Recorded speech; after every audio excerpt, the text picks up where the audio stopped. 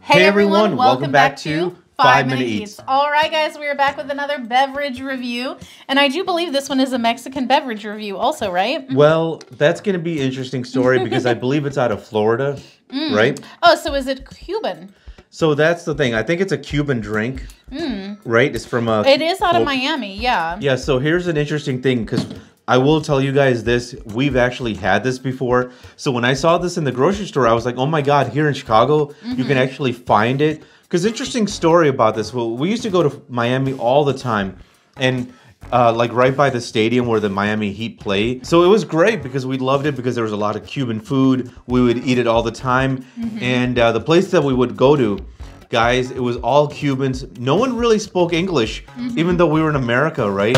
And it was interesting because me and those Cubans, we really bonded over two things, or maybe three things. The Cuban food was good. I love Cuban food, but what I really bonded with them about was two things. It was about this drink. You want to show them the thing? Yeah, it looks like this. The packaging is up here also because there's a glare. Yeah, and on top of that, the best thing in the world I discovered, and that was Cuban coffee. Oh, yes. Amazing. We love Cuban coffee. It was awesome. Now, they tell you it's very strong, but honestly, guys, I could drink like 10 of them. I wish we had a very good Cuban coffee place around here because, you know, it just doesn't quite compare as the places down in Miami. Yeah, exactly. Now, so to be fair also, it's been probably like 3 years or so since we had the last one of these. So I don't really remember what it tastes like other than it's a pineapple drink. Yeah, so you don't remember it. I remember it. And we're going to try it, man. It's pineapple. It says pure pineapple taste. So let's go for it and have some pure 100% pineapple taste. Pineapple with probably like sugar. Now what's interesting is that this is a lot more muted in color than the Jarritos one. It looks like apple juice. It does, yeah, or something else. I was going to say an adult beverage. Exactly. So let's go for it. Wow, it's a very pineapple-y. Oh yeah. It smells like a very fresh pineapple. All right, guys, we are ready. Our rating system, thumbs up, we would buy this again. Thumbs down, we would not. Why we do this, don't know, but we do it. And so for me, it is a thumbs up.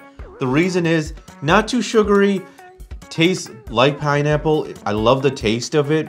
And it's just a nice, simple drink, man. I love the taste. Now, I will warn you, though, this is one of those things where it's not that carbonated. So if you do open it, you want to make sure you drink it within like probably 20-30 minutes. Because once it loses its carbonation, I don't think it's going to be that great. Yeah, I think it would probably be like eating or drinking like liquid candy. Yeah. After it loses all of its carbonation. So, are you done with your review? Done. Okay, so for me, it is a thumbs up. It is as good as I felt like I recalled it being. And listen, this tastes exactly like a very, very, very ripe pineapple.